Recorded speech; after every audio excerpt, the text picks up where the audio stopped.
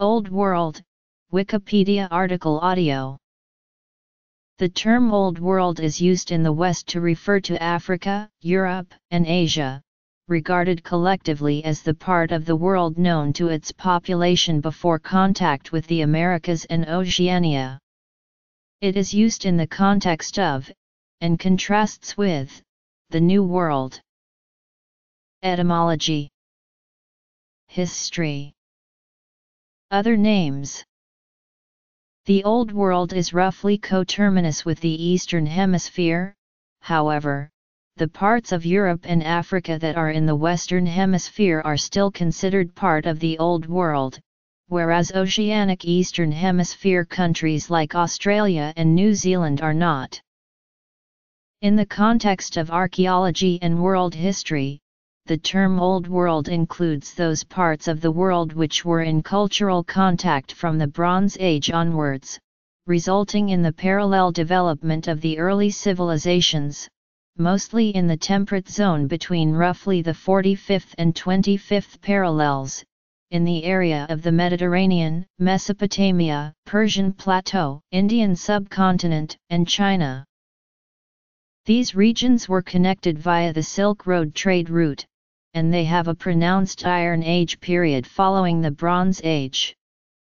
In cultural terms, the Iron Age was accompanied by the so-called Axial Age, referring to cultural, philosophical, and religious developments eventually leading to the emergence of the historical Western, Eastern and Far Eastern cultural spheres. The concept of the three continents in the Old World, viz. Asia, Africa, and Europe, goes back to classical antiquity. Their boundaries as defined by Ptolemy and other geographers of antiquity were drawn along the Nile and Don rivers. This definition remained influential throughout the Middle Ages and the early modern period. The mainland of Afro-Eurasia has been referred to as the World Island. The term may have been coined by Sir Halford John Mackinder in The Geographical Pivot of History.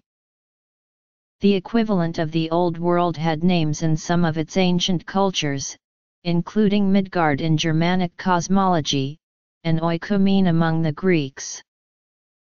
Africa, Antarctica, Asia, Australia, Europe, North America, South America, Afro-Eurasia, America, Eurasia, Oceania, Africa, Asia, Europe, North America, Oceania, South America,